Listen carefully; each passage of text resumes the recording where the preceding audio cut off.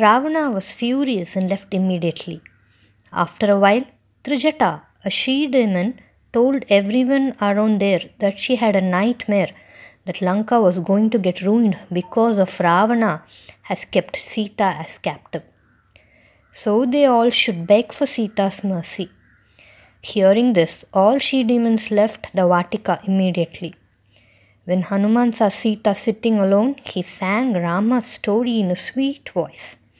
Sita was delighted to hear the song and asked the singer to come forward. Hanuman came in front of her and introduced himself. He told her that he was the messenger of Lord Rama.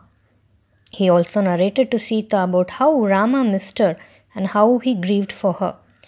Sita forgot her own sufferings when she heard about those of Rama's.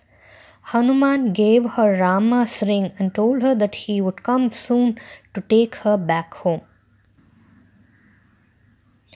Sita told Hanuman that his visit had lifted her spirits. She also gave him her ring as a token of love for Rama. After taking leave from Sita, Hanuman pondered for a while about doing something which would scare Ravana and prevent him from troubling Sita. An idea struck his mind. He turned himself into a huge form and then began destroying the beautiful Ashokavana. He uprooted the huge trees and destroyed the beautiful landscapes. Animals ran away in fear.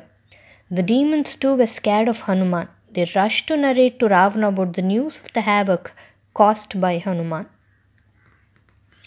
The demons told Ravana about a huge monkey who had a conversation with Sita, following which he created a havoc in the royal garden. Ravana was furious. He asked his bodyguards to kill the monster monkey. Soon there was a battle between Hanuman and Ravana's gods. Hanuman killed all of them. Then Ravana sent another matchless warrior, Jambumali. Hanuman uprooted a huge tree and hurled it at him, which killed Jambumali then and there. Then Ravana sent his brave son Akshaya Kumar. Seeing him, Hanuman rushed at him and broke his chariot. A great battle began in the air between Akshaya Kumar and Hanuman. Finally, Hanuman crushed Akshaya's bones and he fell down dead. Ravana, enraged due to his son's death, ordered his most valiant son Indrajit.